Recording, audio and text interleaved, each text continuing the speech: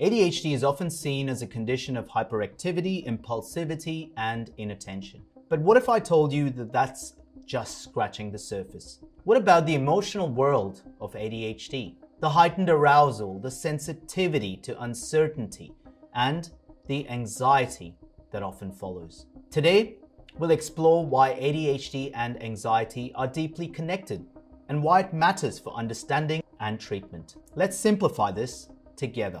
Welcome to Psychiatry Simplified. I'm Dr. Sanil Rege, consultant psychiatrist. If you're interested in all things psychiatry, neuroscience, and mental health related, then this is the channel for you. Don't forget to hit the subscribe button to stay in touch with all our future releases. ADHD is more than just a neurodevelopmental condition that affects cognition or behavior. It's a condition that shapes the way individuals perceive and respond to their world.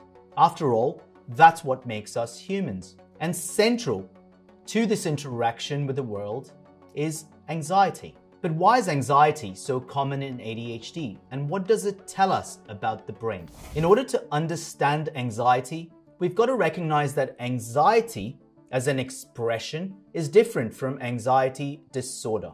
Anxiety as a construct is an arousal state that is underpinned by uncertainty. So when we have a certain level of uncertainty, there is an arousal that we interpret as being nervous, being unsure, being uncertain, and the common word used is anxiety. At the heart of ADHD and the arousal mechanisms lies the Salience network, a brain network responsible for regulating emotional arousal and identifying what's important in our environment.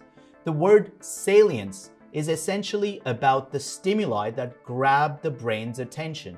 When this network is dysregulated, emotional responses are heightened, so arousal is greater. There is sensitivity to uncertainty increases. The prefrontal cortex function, the part of the brain that controls our heightened emotional responses, it's affected. This dysregulation creates a perfect storm for anxiety. It's not just about being inattentive or impulsive. It's about struggling with this uncertainty that can disrupt daily life.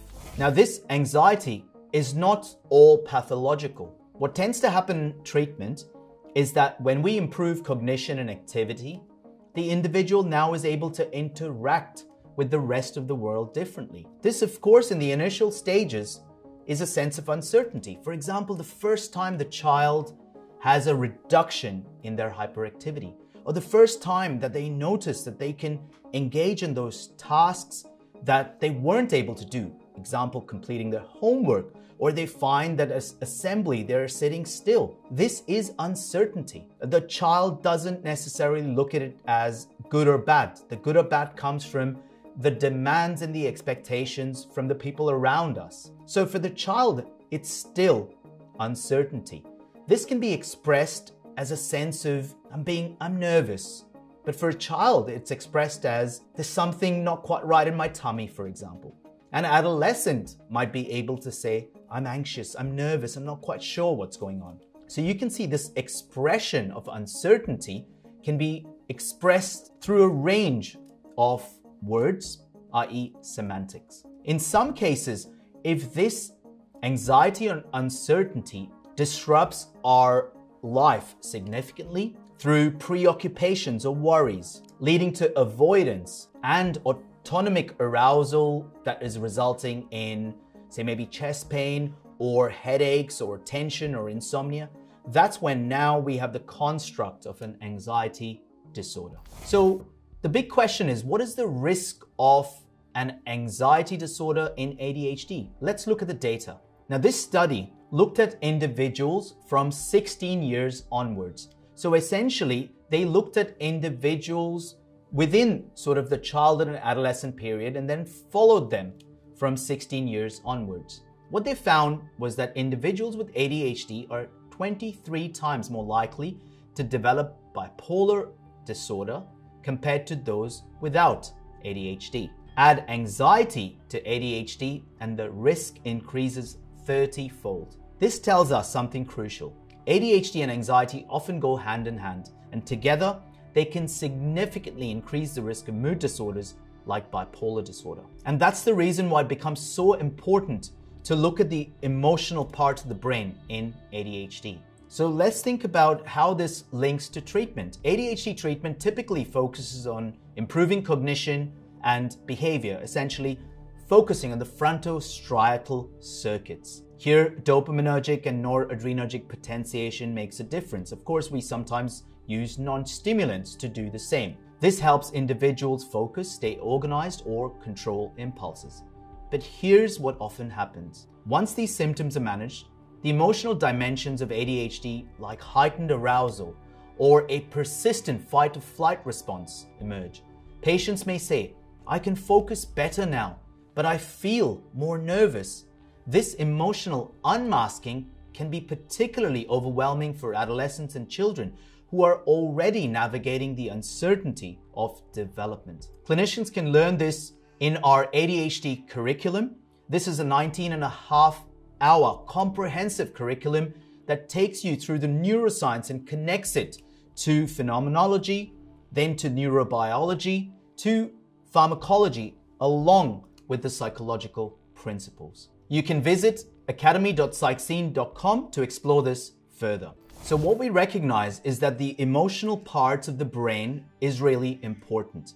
One manifestation is in the form of a cognitive expression of anxiety, saying, "I'm anxious" or "I feel anxious." But the other part of emotional arousal that can be missed is hyperactivity. When we think about hyperactivity, we often picture fidgeting or restlessness, the overt manifestation of hyperactivity. But hyperactivity isn't just physical.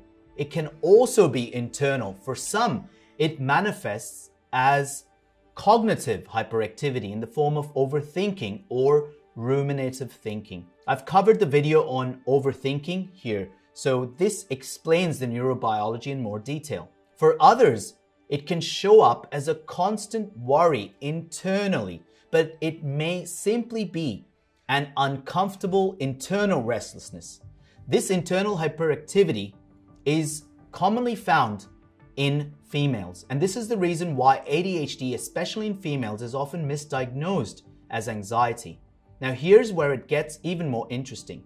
Treating ADHD's core symptoms like inattention, impulsivity can sometimes reveal this underlying emotional uncertainty.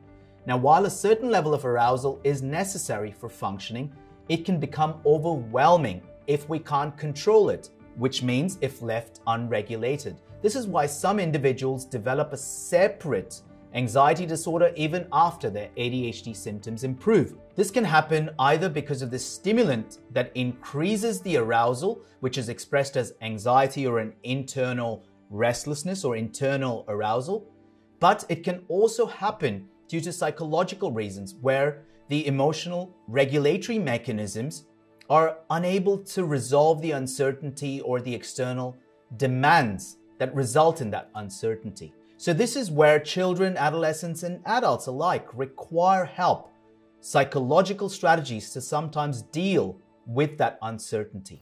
So we've got to recognize that we often treat ADHD through a narrow lens, addressing cognition and behavior. But this approach misses the bigger picture. ADHD is intertwined with emotional dynamics. If we ignore these emotional dimensions, we miss an opportunity to address symptoms like anxiety and mood instability, which are often a natural part of the ADHD experience. So what's the message here?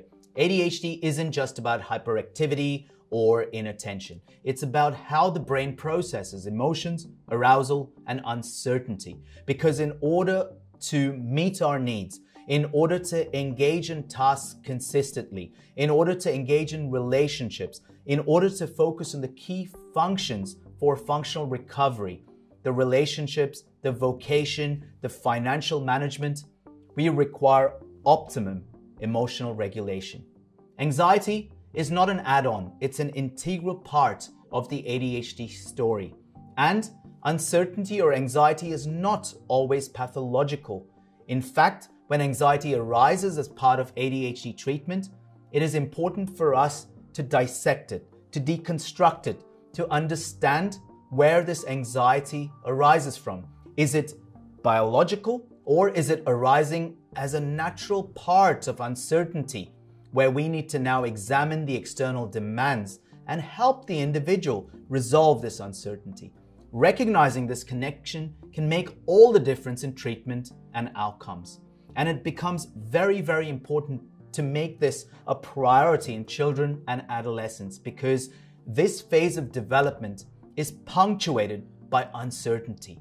They are exposed to thousands of stimuli, and many of these stimuli require caregivers to help adolescents and children resolve this uncertainty. Children and adolescents need support of teachers or doctors or psychologists, depending on the severity, to provide the emotional regulation capabilities.